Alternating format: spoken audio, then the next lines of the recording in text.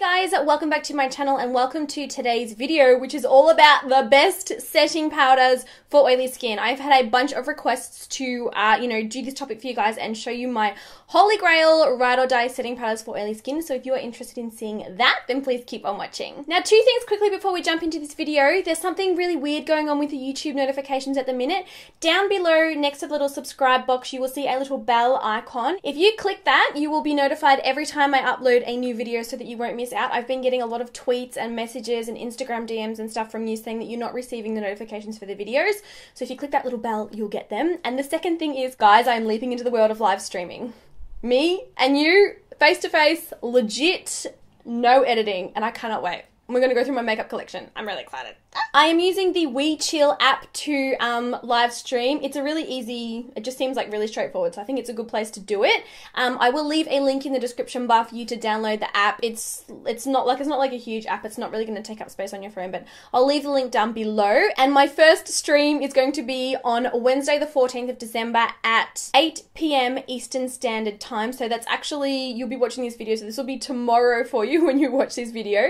And that is equivalent to Australian time, Thursday the 15th of December at 11 a.m. So yeah, I'm really excited, and in my first, I'm going to be doing like lots of it like coming up, but in the first stream I think we're going to go through my makeup collection, because I've had so many requests like for updates and things like that. So yes, just wanted to get those two things out of the way, and now let's jump into the video. The first powder that I wanted to talk about is the Rimmel Stay Matte powder. Now you're going to have to excuse mine. It's very well loved and the case is filthy.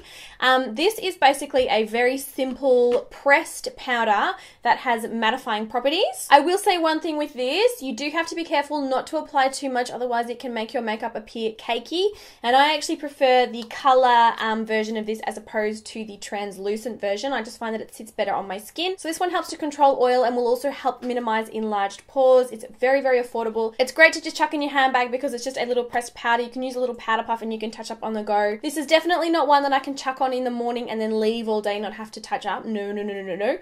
But it does a great job at touching up. It absorbs any excess oil when I do touch up with it, and it's just really simple. So yeah, the Rimmel Stay Matte. Next up, another drugstore one. This is the Maybelline Matte Maker.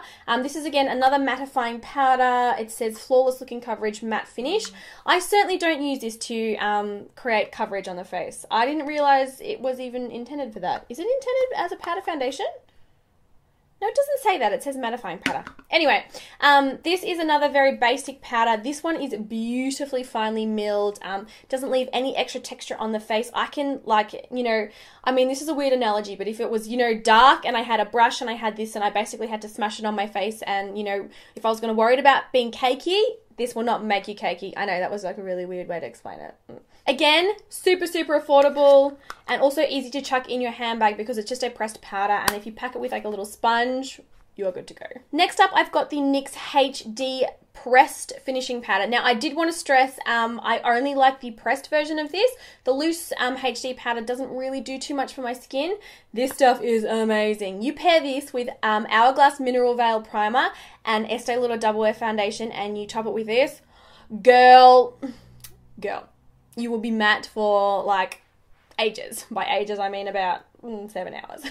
But that's good. That is really good. Next up, I've got the RCMA No Color Powder. Now, this is technically drugstore price, but I don't think it's available in drugstores. I will put some links down below for you where you can purchase this because it's not really an item that you can just go into a store and buy. Now, this powder says, no pigment, no perfume, no fillers, will never alter your foundation shade or natural skin tone.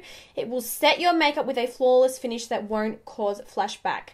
This stuff, despite, coming in kind of, well, to me it looks like the same dispensing thing as like a spice, like cinnamon or something.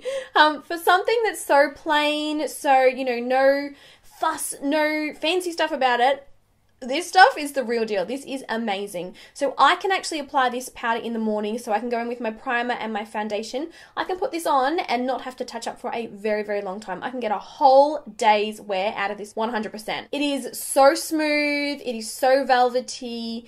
It's so easy to apply. You can accidentally put, like way too much on and you're not going to have like this big like ghastly white cakey thing on your face. It's a very basic but very easy and simple powder to use. I absolutely adore this, and I am so excited that I finally have it and I'm finally getting to use it. And you know, the strange thing is it lasts forever. I've had this for ages and I've used like literally this much. I think it retails for about $12, so it's definitely value for money.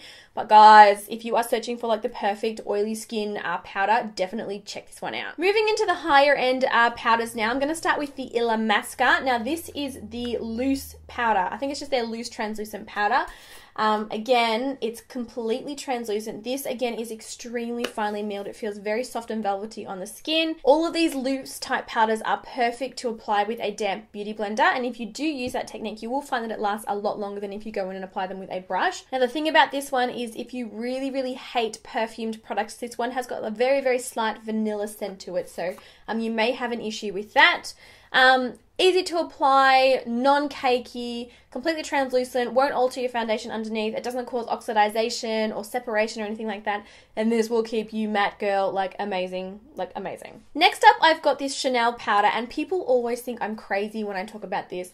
This is not a product that's targeted to oily skin or problem skin or anything really. This is just a loose finishing powder for foundation. Yes, it's pricey. I'm 100% not going to fib about this. This was an expensive product to buy. I have had this for so long though, and oh my gosh, this gives your skin the most incredible finish. And I mean, it's a matte finish, but it's not like matte as in, you know, a mask or, you know, very dull looking. It's matte but healthy at the same time. Is that making any sense? Is that making any sense? But I find that when I use this over my foundation, and if I set up properly using a damp beauty blender sponge or, you know, any kind of blending sponge, I will go in with this. You know, I will pick it up on the sponge and I will like literally use it like this to set my foundation. The finish is absolutely incredible and it keeps me matte. I reckon I can get a good 9 or 10 hours out of this powder easily without having to touch up. Like, this stuff is legit. Now, obviously bear in mind when I say, you know, the wear time, I am using really good primers and foundations for oily skin. I've got videos and I will link them down below for you on, you know, the best primers and the best foundations for oily skin. You need to, you know, really use a routine that suits you and other products that suit oily skin. But guys, and I bought this by accident, I'm pretty sure. Oh, I did! I remember now. I meant to buy the bronzer and she gave me this and it's changed my life ever since. It's one of those like accidental, you know, it's just like a hidden blessing. And then lastly, the Laura Mercier Loose Translucent Powder. This tops all of the other powders in terms of oil control and mattifying power and duration of foundation wear. This takes the cake out of all of the powders. This tops them all. If you've never tried it, I highly suggest getting it. And I mean, it is expensive, but it's not crazy expensive like the Chanel. But, oh my goodness. So this is like matte. This is like oil proof. This is like, girl, you could run a marathon with this stuff and you're going to be fine. Again, my favorite way to apply this is with a damp sponge. You will get way more longevity out of the makeup and way more oil control. But other than that, you can go in with just like a powder brush. If you are going in with a brush, definitely pat it. Don't wipe, don't, you know, like scrub or swirl or anything. Just pat it into the skin. This is going to be your best friend. Absolutely your best friend. So I hope that video helps you guys out a little bit. I've had a lot of requests lately for the best powders for oily skin. These are my babies. I feel like we're family. They're just all here and I'm like, hello children. So I hope this has helped you out. If you've got any further requests, questions, comments, anything, please leave them down below. I love you guys all so much, and don't forget to join me for my live stream. I'm kind of nervous, but excited. But I will talk to you guys then. Okay, bye!